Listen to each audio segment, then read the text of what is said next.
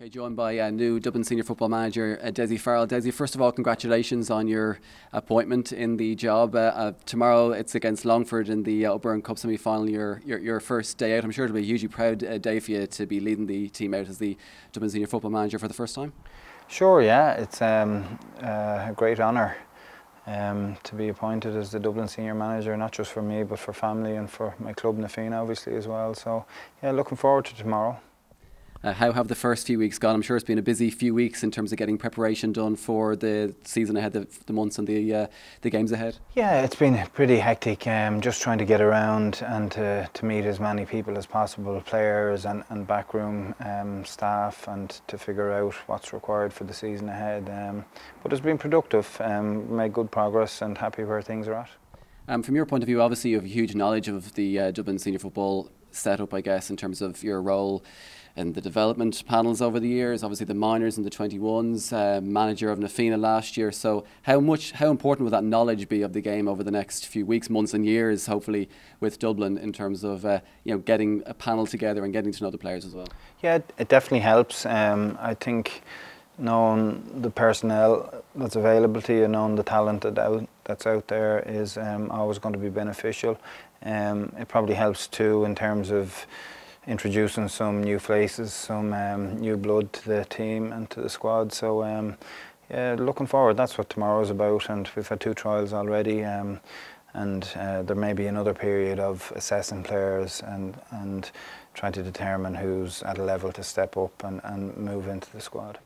You mentioned there some fresh faces. Can we expect to see some fresh faces over the next few weeks and months with Dublin? And also, will it be a blend of youth and experience?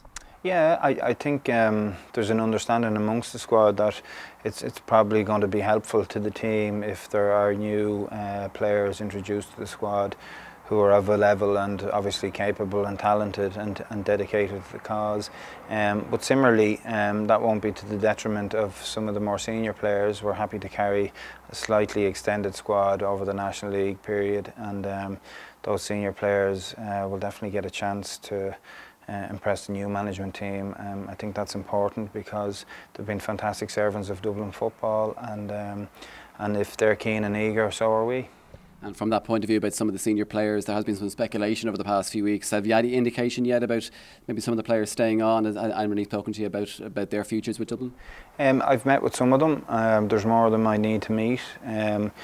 But from our perspective, we don't see any further change. I don't think there's going to be any more retirements or announcements, not that I'm aware of as of yet anyway. And obviously the big question has been around Stephen Cluxton and what Stephen's doing. So delighted to say that Stephen is very keen to stay involved. He's come through some significant surgery there on his shoulder, and but is obviously eager to rehab, and hopefully the recovery goes well for him and we see him back in the pitch in the not too distant future.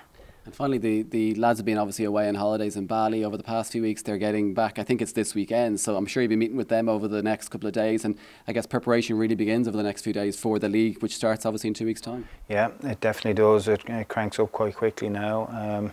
The lads have been away on a well-deserved break, and I think they've enjoyed the last couple of months since the All-Ireland final, and rightly so.